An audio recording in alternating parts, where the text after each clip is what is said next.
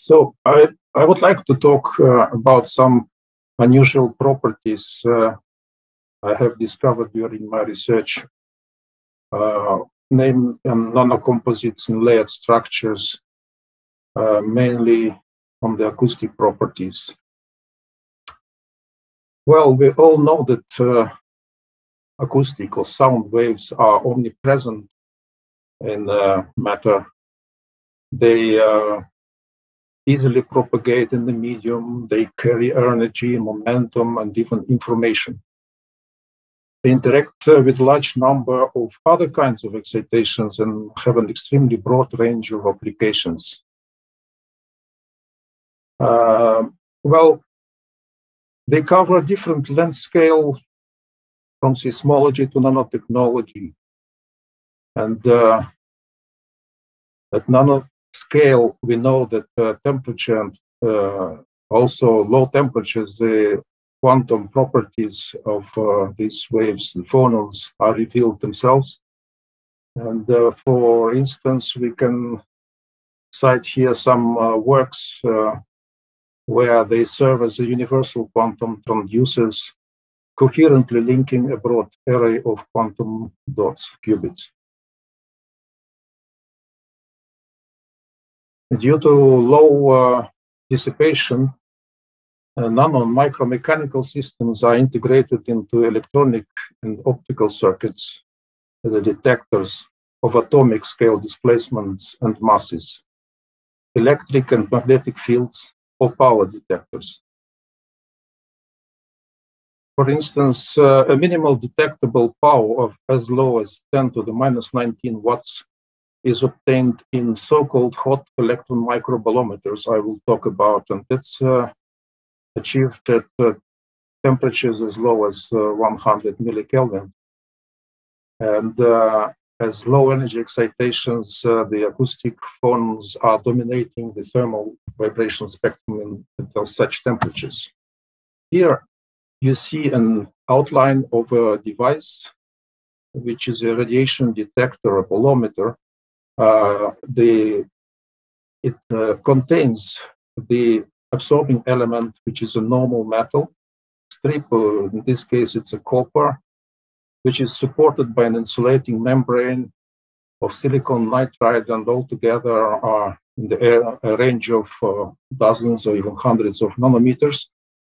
The absorbed radiation, as this is a metal strip, primarily goes into the electronic subsystem, which has a low heat capacity, and that's why it increases rapidly its temperature relative to the crystal lattice. Here you see the difference. This difference drives the flux between the two subsystems, so the energy should be somehow dissipated into the phonons. However, the bolometer works in the sense that it must react or be sensitive to minute powers, and this dissipation is a kind of a bottleneck. We need a controllable cooling of this device. So in the blue, you see this cooling structure also mounted on the system, and the red fingers, which are absorbing the bulk of the heat. The principle is based on voltage-biased NIS quantum junctions, which lift the hot the Fermi energy of the normal state higher, so that the hot electrons can escape into the superconductor. So that's the principle. However, as I said, the sensitivity of such devices requires somehow an understanding of how the phonons are interacting with electrons. As you see in the cross-section here, the structure is basically one of layered compounds. In the lower graph, you see the SEM image. And, the lateral scales is micrometers, while the transverse scale is nanometers, as I said. So, as this is a nanometer scale, we do just a simple estimate to realize that at mentioned temperatures, the phonons are not quite bulk phonons, because their wavelength compares to the thickness. And this is called crossover temperature, the T star here. It falls below 1 Kelvin. Well, what are these phonons? They're certainly different from the bulk ones. In the 90s, there have been some theoretical works to demonstrate how the heat is dissipated in bulk materials from electrons to the phonons. And what they have found was such a power formula with the temperature of electron gas and phonon gas being different. And the exponent alpha is somehow around 5 by theory. And the sigma is a coefficient. I would like to draw your attention to the dependence on the materials parameters. Here is the density of the structure, but C is the density of the speed, the phase speed of phonons. So it's a rather strong dependence on phonon properties. What has been realized in recent years that by reducing or confining the structures to the nanoscale in the thin films, nanocomposites, the electron phonon heat transfer is increased drastically, orders of magnitude, as well as the exponent alpha is changing, becomes somehow fitted between 4 and 4.5, so it's lower than the bulk.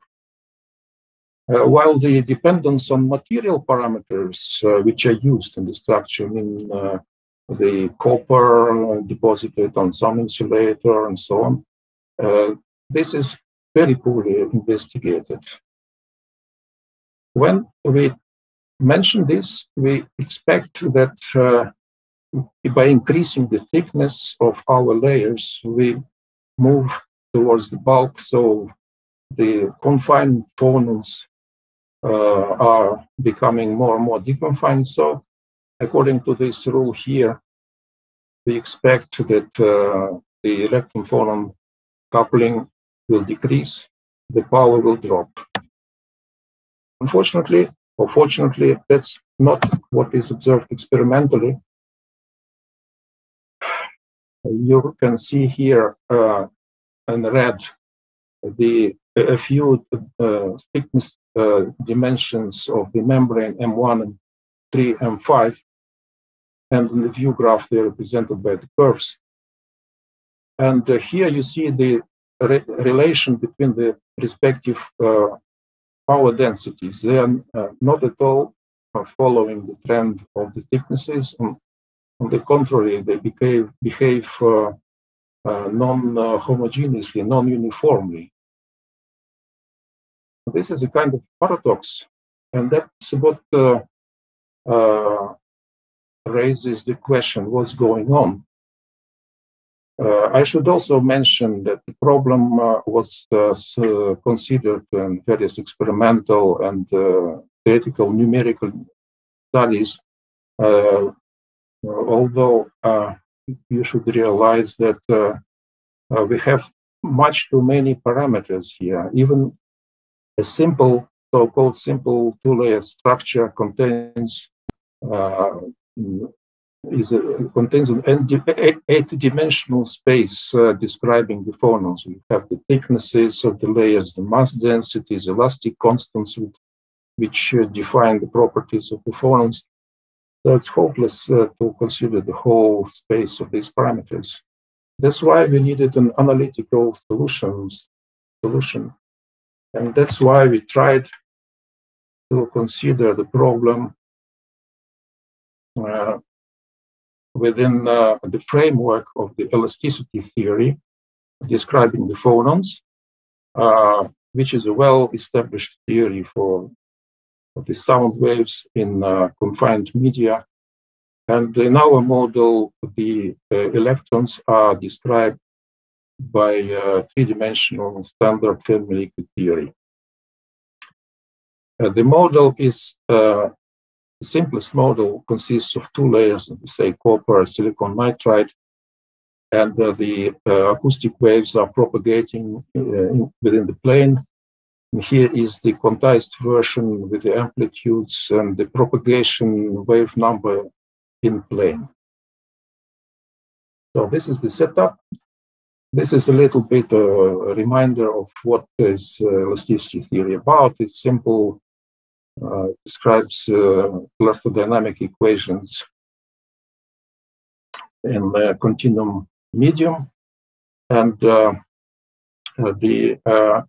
basically it's the Newton equation, simple but tensorial. Here you see the stress tensor, the strain tensor, they are related linearly.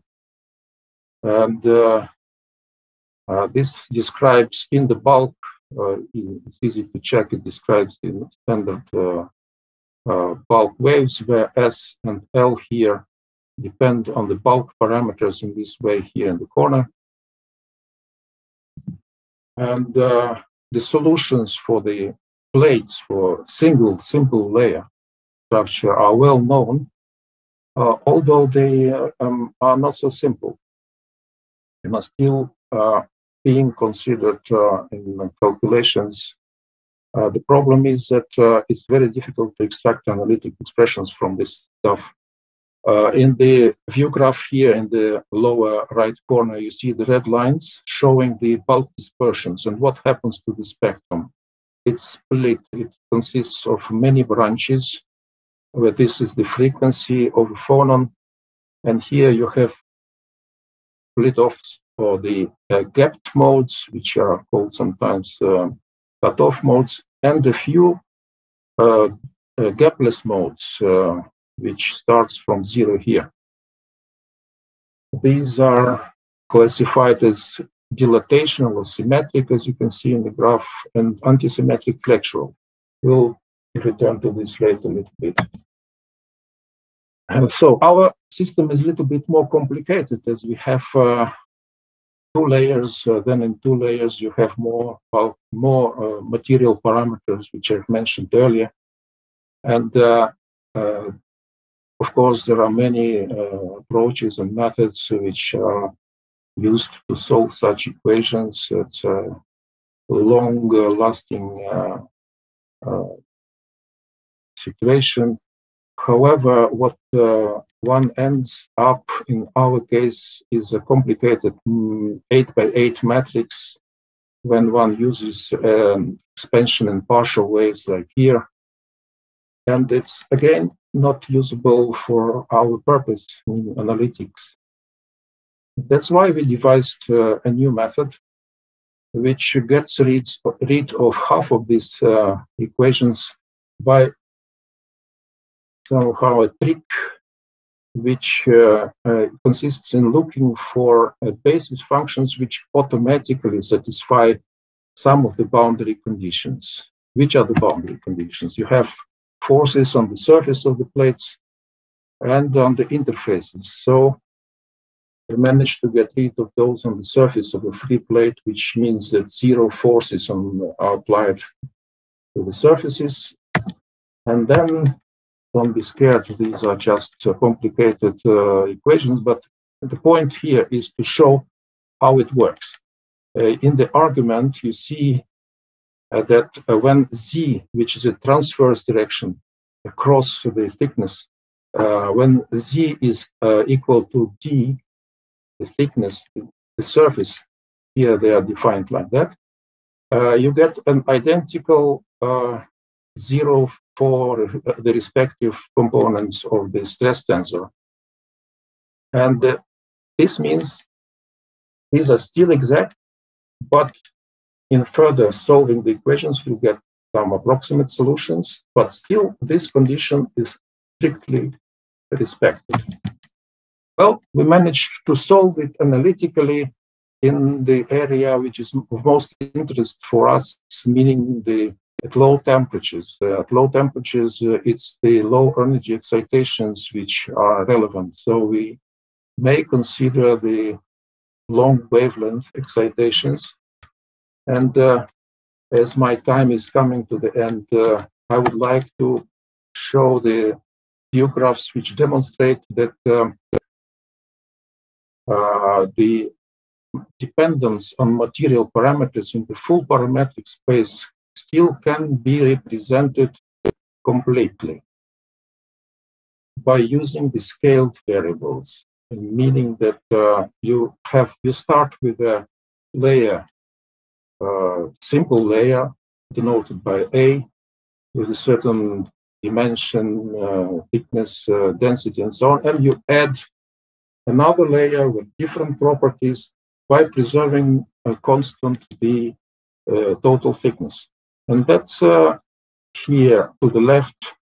You see that for some material parameters of the added layer, in this case, it's a softer layer. So you expect adding a softer layer on a harder layer will reduce the frequencies of the modes. That means in total, the modes will be softening. And that's indeed what happens for some values of S parameter here. While in another area to the right, you get something strange because you add a harder layer to the hard layer, an even harder one, but the frequency is dropping at the initial coating delta, so it softens until at some larger values of delta ratio, it starts to increase as expected. This is a kind of strange.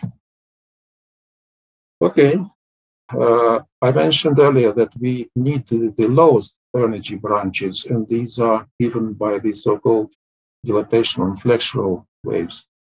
And the dilatational mode, which has a linear wave number dependence, behaves quite in a standard way, so it softens when you add a softer layer and so on. But the flexural, which is the lowest possible branch in the spectrum, behaves strongly, non-monotonously, depending on the added layer.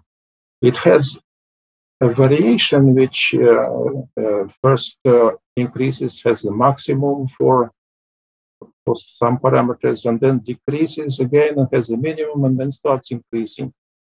A similar thing happens if you add a softer material or harder material, which is symmetric. This last view graph probably shows the positions in the full parametric space defined by the scaled parameters of the extrema I have just shown before.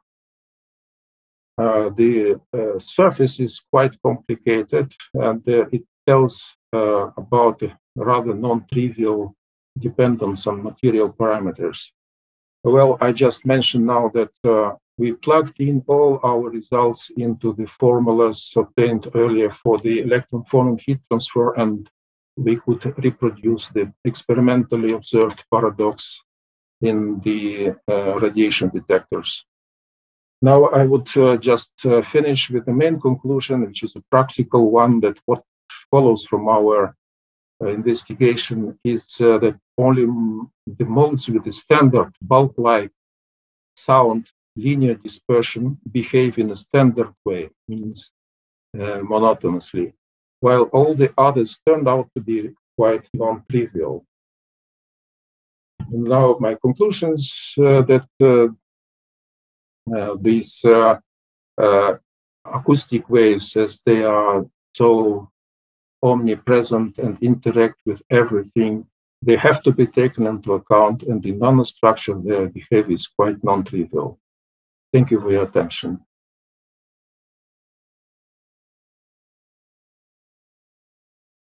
Please, if you have questions.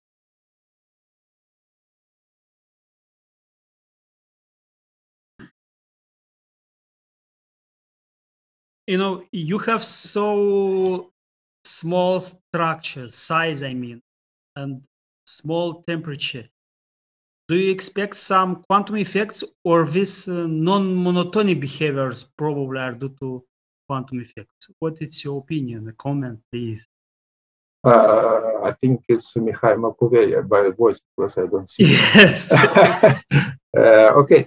I, in fact, gave the answer to this question during my talk by saying that the nanostructures related to the detectors working indeed at such temperatures are strictly quantum.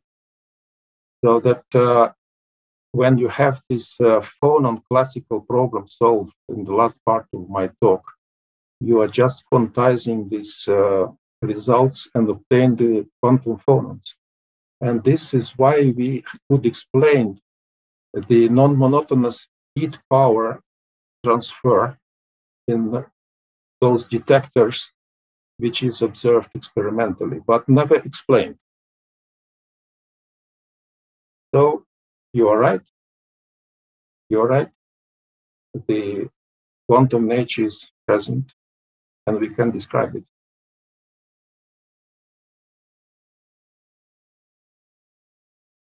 Do you hear me? Okay. Yes, it's okay. It's okay. Okay. Thanks. Okay.